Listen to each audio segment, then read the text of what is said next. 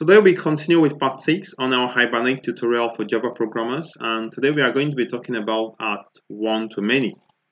The previous lesson we talked about at many-to-one and it was quite straightforward, but this one-to-many is a bit different. Let's first of all close this, and let me close this as well, and let's close this. So let's go to user. So we configure that many-to-one in user. User to location is many-to-one, but if we want to talk about one-to-many, it means one location, many users. So it means in the location entity, let me open it, we need to have one-to-many that points back to the users, okay? So how do we do this? So how do we create this relationship at this point? Remember, a user has a location, a single location, but a location can have many users, right? So we can get lists of users inside one location. So that is why we have one-to-many.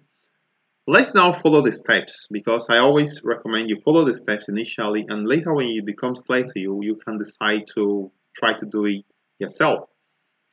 In the location class, we need to add a private field of type list of user. This means list of all the users under that location. So in location, we need to have a list of users. Private list of user list users like this. Okay, so this means Control-Shift-O on your keyboard, Control-Shift-O. So now this location now can get us list of users. Annotate this field with at one-to-many. So at one, remember the first part is the name of the class you are working with. The second part, the two parts, is the name of the field. So at one location to many users.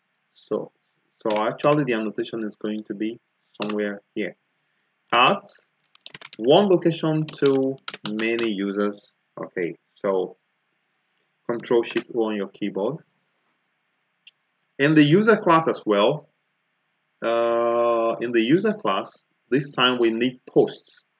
So I'm going to say private, we need to get posts made by this user. So private list of posts. And I'm going to annotate it with at one-to-many. So the question now is, who handles the mapping? If you add an annotation one-to-many or many-to-one, that entity where you added the annotation decides to handle the mapping. So in this case, when we added many-to-one in post entity decides to handle the mapping.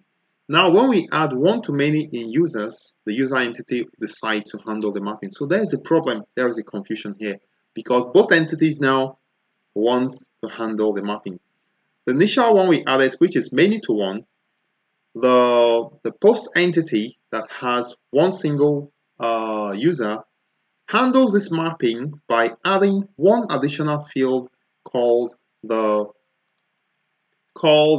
post ID. So let's take a look. In case of post, we have it adds one additional field called the user ID. That is how it decides to handle this mapping.